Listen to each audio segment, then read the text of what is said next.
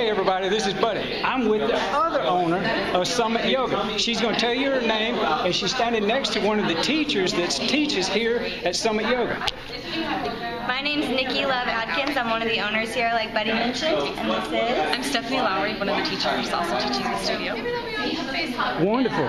This was a great day for learning how to do upside down. I'm saying upside down, but it's called inversions. Inversions. Yeah, we just got upside down. It's a really great way for new students to come and learn foundations, but also for people that have been practicing for a really long time to get back in connection with where the body goes and kind of the fundamentals of things. Because there's always time to step back and revisit those things. And I noticed there was all levels. Mm-hmm. Beginners, like me. You did great.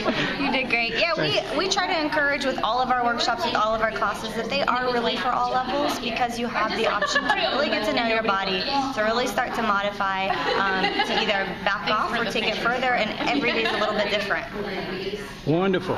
And when's your next one? Hopefully midsummer we'll have another one, but you can stay posted to our website. We'll keep you up to date there. They got a Facebook page, a website. You'll see the link, and I am taking a 30-day challenge, and we're going to keep up with what I do for the next 30 days.